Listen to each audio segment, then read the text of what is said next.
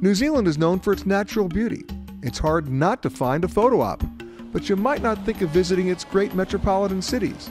And the biggest city is the city of Auckland on the North Island. In fact, the city's landscape is dominated by 30 volcanic hills, twin harbors, bays, beaches, and islands.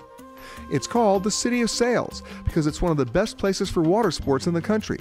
Auckland also has some of the best fishing in the world with snapper, trevally, kahawai, john dory, and yellowtail kingfish in the nearby waters. When I first came to New Zealand, you know what the definition of sauteed was? It was deep fried. The food really wasn't very good. I mean, everything was fried. Well, it was unfortunate because there are over 270 different species of coastal fish in New Zealand. Well, guess what?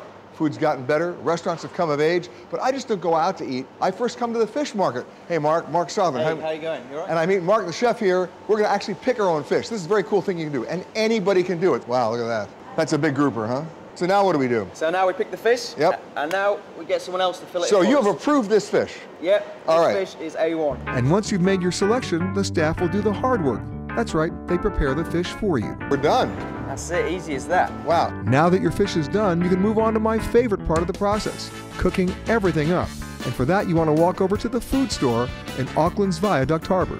So now comes the fun part, right? We got the fish at the market, the snapper. Yep. We brought it over here to the food store, which is your restaurant. Yep. Now we get to cook it.